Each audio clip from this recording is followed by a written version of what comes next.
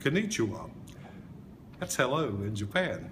But this is in response to Cindy from Charleston's question on how trade missions like this are effective to bring businesses to West Virginia. This morning we started our morning off with a meeting with the U.S. Consulate here in Nagoya, and we'll be having lunch with the Chamber of Commerce here a little bit later this afternoon. This will be, the Chamber has been very supportive of our Nagoya office over the last 25 years. So we'll be renewing those contacts here, having discussions about what we have to offer in West Virginia.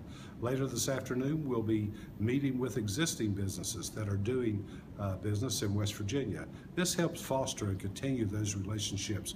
Later on this evening, there will be a reception with new potential clients invested in West Virginia. So basically, in addition to celebrating the 25 years anniversary of our office here in Nagoya, we're making those contacts with existing companies doing business in West Virginia, as well as fostering new relationships that we hope to bring back to West Virginia to invest in our state and create jobs.